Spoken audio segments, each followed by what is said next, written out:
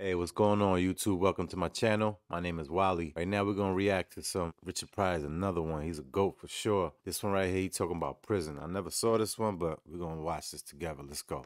At least I don't have to look at them anymore. I went to penitentiary. Gene Wilder, I did a movie. I went to, not me personally. I mean, I went to do a film in penitentiary. And I was up there 6 weeks, Arizona State Penitentiary. It was some, oh, you're applauding for that? Arizona State Penitentiary, real popular. Oh man, it was strange because it's like 80% black people.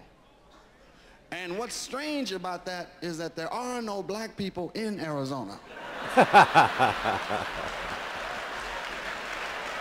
I'm not lying, they bust motherfuckers in. And I was up there and I looked at all the brothers and it made my heart ache. You know, it's all these beautiful black men in the joint. God damn, warriors should be out there helping the masses. And I felt that way. I was real naive, right? In 6 weeks I was up there, I talked to the brothers, you know, and I talked to them. And thank God we got penitentiaries.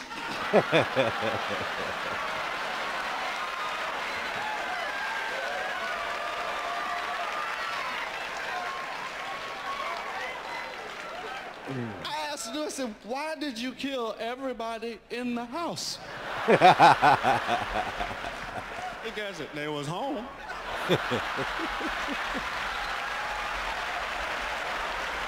I know he's like, hold up. You putting me next to murderers and killers? Nah, I need to get out. I mean, murderers. Do you hear me? Real live murderers. I thought black people killed people by accident.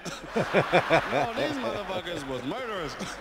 I mean, one brother, his name was J-Bo. Motherfucker lift weights, he was in charge of it. J-Bo, muscles every motherfucker. Where's my man? Muscles. And he was doing a sentence, triple life. How in the fuck do you do triple life?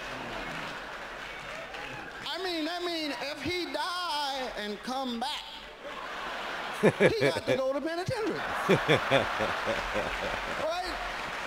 I never understood it when they give people 150 years, 200 plus years. Like what you trying to tell me? They gonna come back and they gotta go back to jail? Nah, I'm just playing with you. They say, fuck kindergarten, get your little ass back in the penitentiary, motherfucker. You know what you did last time you was here. Gene Wilder loved to jump in the middle of the killers and start talking, hi guys, how you doing? I said, Gene, bring your ass out. What do you think they do to us if we were here, Rich? I say, fuck us.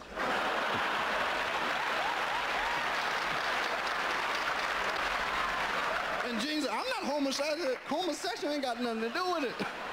They don't fuck you because you like it. They just fuck you just to see that look on your face.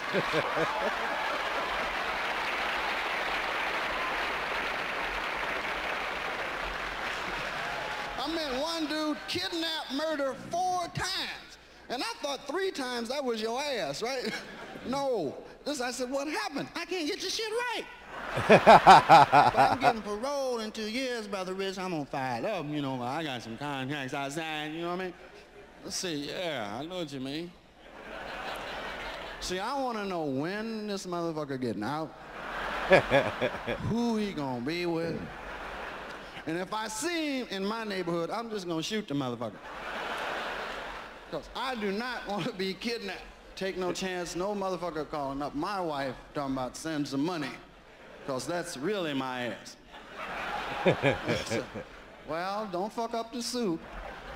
That's what we're gonna bury him in. I'm gonna take my chances. Damn, I'm gonna be kidnapped putting my hands behind my back. Because they always like to make you put your hands behind your back and shit and then fuck with you a little while. Say, no, motherfucker, blow my face off with the shotgun while I got my hands on your nuts. Get this shit over with now, you hear me? So there'll be some evidence. Right? So the police come in, I open his hand. All right, this guy's gonna be easy to find. He's gonna show up to the hospital sooner or later.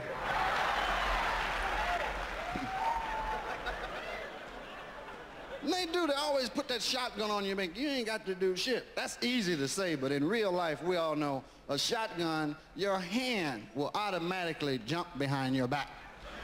Even if you don't want it to, your hand say, fuck you. It's a shotgun, asshole. Give me that rope. I'll tie myself. Is this a good knot?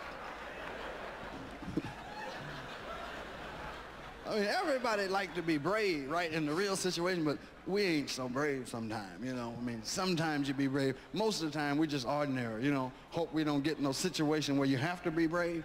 That's how the Nazis fucked over people. Because most people are basically decent. Them Nazis just run over motherfuckers. Because black people always say, fuck, I'd have told them Nazis. You wouldn't have told them Nazis shit.